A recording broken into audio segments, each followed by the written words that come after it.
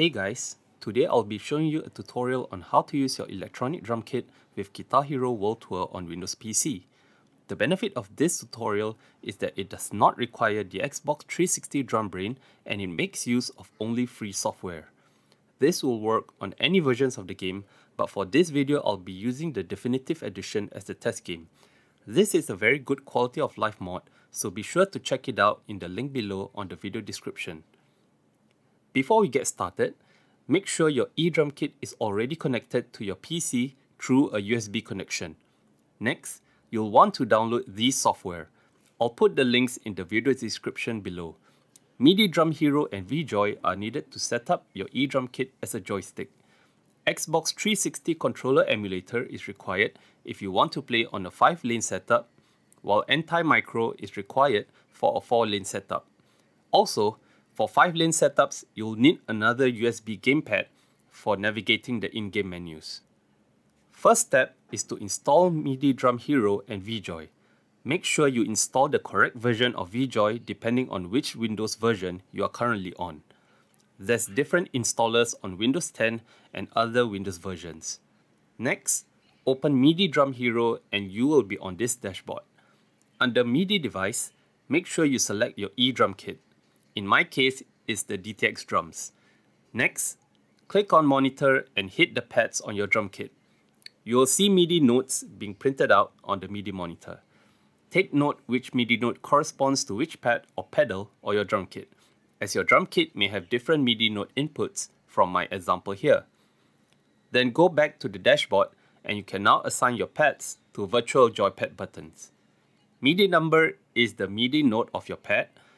Trigger velocity is the threshold of when your pad will trigger. I personally set it to 30, but feel free to adjust depending on how sensitive you want the pads to be. Lastly, the button number is the virtual gamepad button you want to assign the drum pad to. Make sure each pad is assigned its own number. Once done, you can minimize MIDI Drum Hero or leave it open.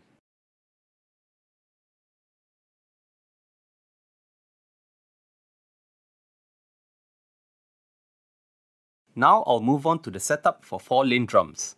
For this step, we'll be using anti-micro. You'll find VJoy device under one of the tabs. Click on it. Then assign the buttons to the default keyboard keys for playing drums on Guitar Hero World Tour. Here's the layout if you need a reference.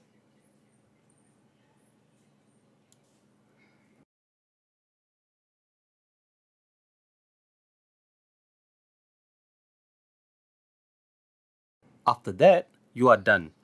Open your Guitar Hero World Tour program. If you are using Definitive Edition, make sure you disable Input Hack. Navigate the menus using your keyboard and play using your eDrum kit.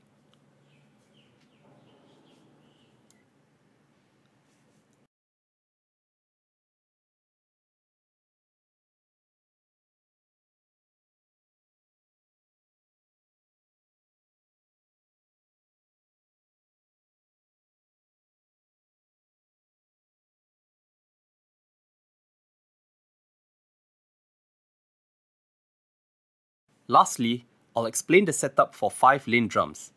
You'll need Xbox 360 controller emulator or X360CE.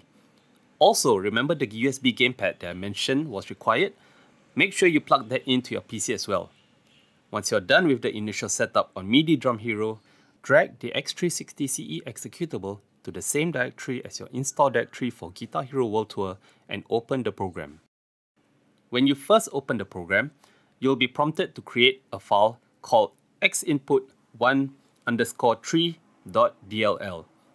Press the Create button. Next, for each of the controllers detected on your PC, click on Search Automatically for Settings and search the internet. And then click Next and Finish. Next, click on the controller tab that your drum kit's VJoy controller is assigned to and bind the buttons to emulate the Guitar Hero drums. Here's an image for reference.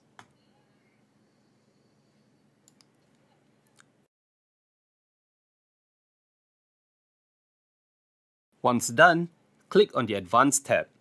Change the device subtype to drum kit.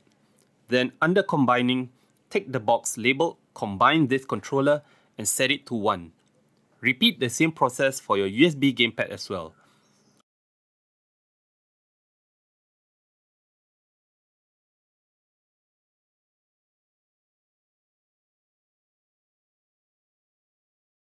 On the last step, click on the Options tab. Under Testing and Logging, tick the box labeled Enable Combining. After that, make sure you click Save on the bottom right and close the program.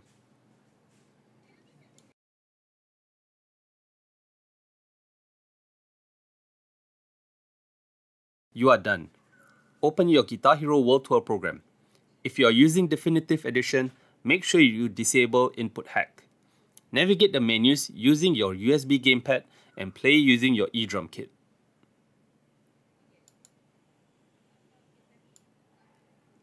And that's it.